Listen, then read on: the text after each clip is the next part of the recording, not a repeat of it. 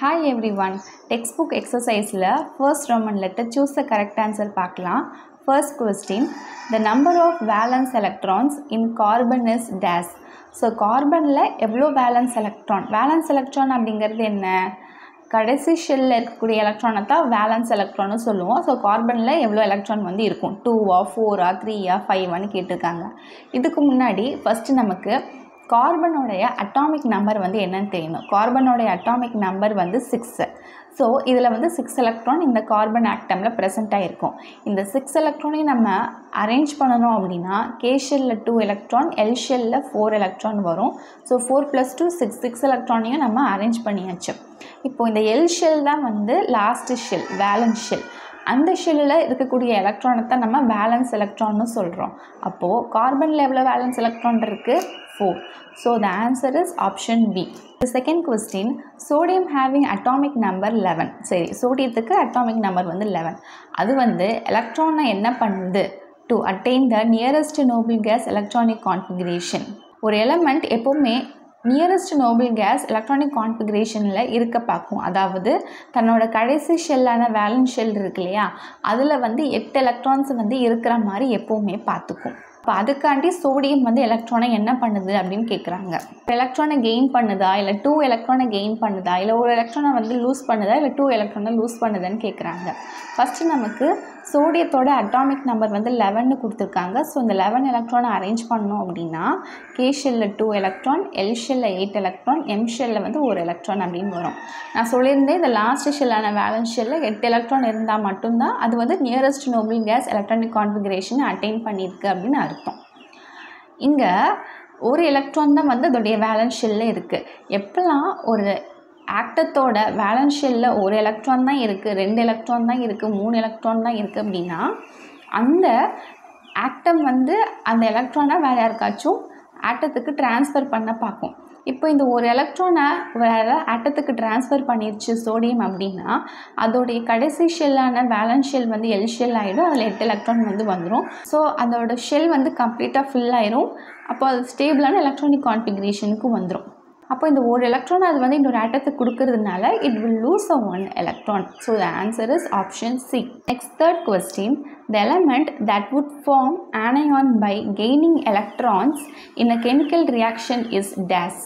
ஒரு chemical reaction நடக்கும்போது இந்த 4 எலமெண்ட் இங்கே கொடுத்துருக்காங்க, potassium, calcium, fluorine, iron.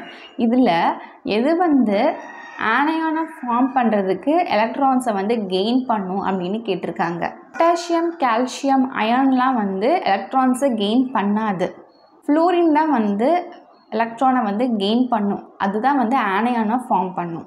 Fourth question, bond formed between a metal and non-metal atom is usually. So எந்த bond வந்து மெட்டலுக்கும் நான் மெட்டலுக்கும் நடுவில் ஃபார்ம் ஆகும் அப்படின்னா option A ionic bond. Ionic bond தான் ரெண்டுத்துக்கும் நடுவில் ஃபார்ம் ஆகும். Next fifth question, days compound have a high melting and boiling point. So எந்த காம்பவுண்டுக்கு high melting and boiling point வந்து இருக்கும்? கோவாலண்டா, குவாடினேட்டர், அயானிக்கா அப்படின்னு கேட்டிருக்காங்க. நம்ம இதெல்லாம் வந்து கேரக்டரிஸ்டிக்ஸ் பார்த்தோம்ல ஒவ்வொரு காம்பவுண்டுக்கும். ஸோ இந்த மாதிரி வந்து சூஸில் கேட்குறாங்க, ஃபிலிப்ஸில் கேட்குறாங்க, ட்ரூ ஆர் ஃபால்ஸில் கேட்குறாங்க. கன்ஃபியூஷன் இல்லாமல் நம்ம ஒரு ஆன்சரை சூஸ் பண்ணணும் அப்படின்னா நீங்கள் characteristics, ionic compound, covalent compound, coordinate covalent compound அப்படின்ட்டு ஸோ எல்லாத்தையுமே வந்து டேபிள் போட்டு இப்படி லேர்ன் பண்ணும்போது நீங்கள் கன்ஃபியூஷனே இல்லாமல் ஈஸியாக லேர்ன் பண்ணிக்க முடியும். இப்போ வந்து அவங்க என்ன கேட்டிருக்காங்கன்னா எந்த காம்பவுண்டுக்கு high melting and boiling point இருக்குன்னு கேட்டிருக்காங்க. இதை வந்து நம்ம மெல்டிங் பாயிண்டில் பார்க்கணும். ஸோ மெல்டிங் பாயிண்டில் பார்க்கும்போது அயானிக் காம்பவுண்டுக்கு தான் வந்து high melting and boiling point வந்து இருக்குது. So the answer is option C ionic. Next sixth question, covalent bond is form by days. Covalent bond வந்து எப்படி ஃபார்ம் ஆகும் அப்படின்னா 2 ஆட்டம் வந்து ஒவ்வொரு எலக்ட்ரானை வந்து ஷேர் பண்ணுறது மூலயமா. So the sharing of electron தான் வந்து கோவலண்ட் பாண்ட் வந்து ஃபார்ம் ஆகுது. ட்ரான்ஸ்ஃபர் ஆஃப் எலக்ட்ரான் அப்போது அயானிக் பாண்ட் வந்து ஃபார்ம் ஆகும். And option C, sharing a pair of electron.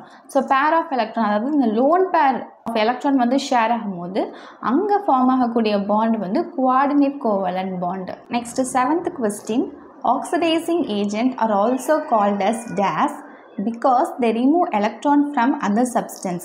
So oxidizing agent na என்னன்னு பார்த்தோம். oxidizing agent அப்படிங்கிறது ஒரு substance. அந்த substance வந்து இன்னொரு substance oxidize பண்ணி விட்டுரும். So oxidize பண்ணது அப்படின்னா அந்த oxidizing reactionக்கு என்னென்ன கண்டிஷன்ஸ்லாம் இருக்கணும்? Addition of oxygen, removal of hydrogen, and there should be a loss of electron. அப்போ இந்த ஆக்சிடைசிங் ஏஜென்ட் என்ன பண்ணும் அப்படின்னா இந்த சப்ஸ்டன்ஸ்லேருந்து எலக்ட்ரானை வந்து லாஸ் பண்ண வைக்கணும் அப்படின்ட்டு எலக்ட்ரானை ரிமூவ் பண்ணி இது வச்சுக்கும். ஆக்சிடைசிங் ஏஜென்ட் அப்படிங்கிற இந்த சப்ஸ்டன்ஸ் வச்சுக்கும். ஸோ அக்செப்ட் பண்ணி இது எலக்ட்ரானை வச்சுக்கிறதுனால it is a electron acceptor. Option B. அடுத்து 8th question, element with stable electronic configuration having a 8 electron in their valence shell. ஆமாம், எந்த ஒரு எலமெண்ட்டுக்கு ஸ்டேபிளான எலக்ட்ரானிக் கான்ஃபிகரேஷன் இருக்கோ அவங்களுடைய வேலன்ஸ் ஷெல்லில் 8 எலக்ட்ரான் வந்து இருக்கும். And they are days. அப்போ எந்த எலமெண்ட் வந்து அப்படி இருக்கும்னா நோபல் கேஸ் தான் அப்படி இருக்கும்.